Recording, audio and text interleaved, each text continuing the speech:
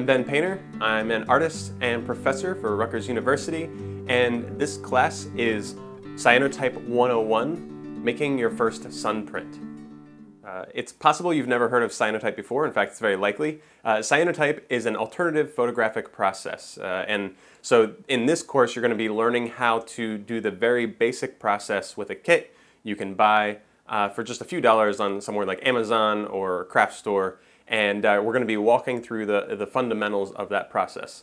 Later on, I'll be doing more classes that add more skills and more possibilities to what you can do with cyanotype. But in this course, we're just going to be making a few simple prints.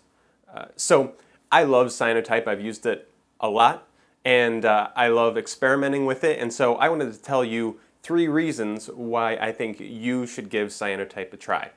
Reason number 1 is that it's fun and easy. It's an alternative photographic process. It's very hands-on, but it has a very low bar of entry, meaning that there's not very much specialized equipment, and it's very forgiving. It's very easy to do in your home.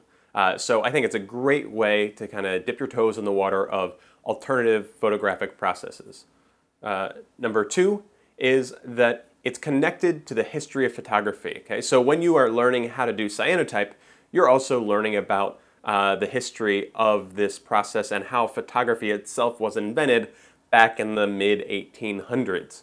So I really like that aspect of kind of connecting to the history of where photography came from. And the third reason why I think you should give cyanotype a try is that the sky's the limit for what you can do with cyanotype. We're going to start off with a very simple project in this class, but as we move forward in other classes, I'm going to be adding some more advanced skills of how you can be printing on other surfaces, how you can be printing objects or negatives or all kinds of things. And it's a very fluid, very forgiving process. And so it's great for experimentation, mixed media, all those types of things. So we're going to be laying the foundations here and then really expanding on that later. In the next video, we're going to be looking at what cyanotype is exactly, explaining just some of its defining characteristics, and also looking at a short history of cyanotype, all the way back to its very beginning up to today, how it's being used.